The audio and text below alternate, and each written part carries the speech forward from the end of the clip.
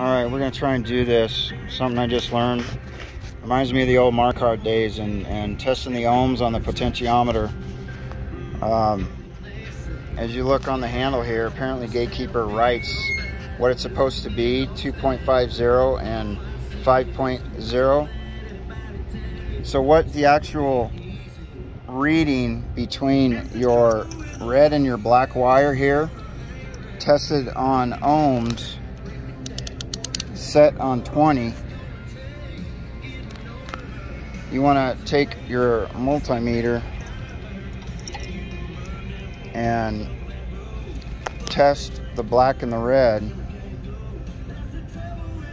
and as you see, you get a 2.48, which is where we just got it to. So if you're reading anything beyond a 2.4, it needs to be set at a 2.48 and a 2.48 and a 2.58 is where it needs to be.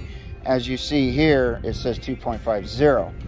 Well, this was reading a 2.67 when I initially called Gatekeeper and started asking questions.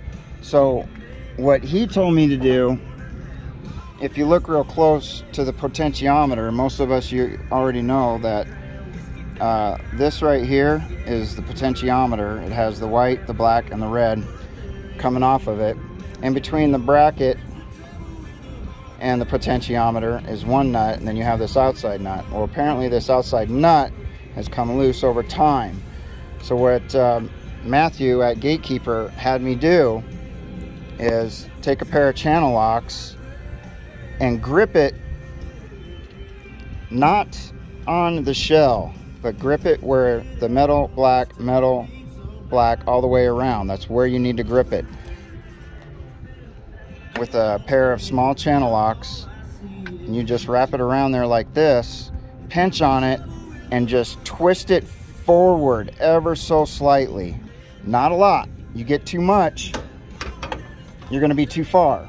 And what happened was this potentiometer rotated too far, and I had to end up bringing it back towards me to get this 2.48 reading. And see, I might have tapped it, or I might be, there it is, 2.48. See, we're moving our fingers a little bit. That's why the numbers are going up and down.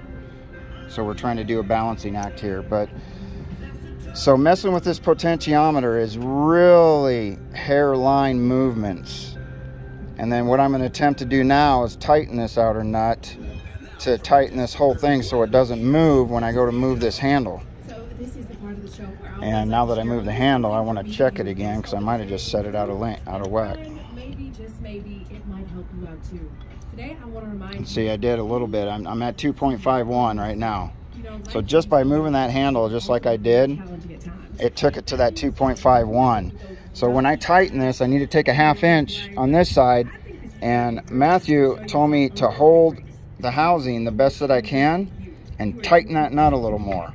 I don't know if it's going to move on me or not, but just to let you know, I wanted to do this video because I kept getting a flash code stating that I moved the throttle before turning on the key or while turning on the key. So that gave me a flash code. So that meant I needed to turn off the key and turn it back on, but it kept continuing to give me a flash code, which led me to this area here and calling Gatekeeper. So hopefully this video helps. Any questions, give me a call.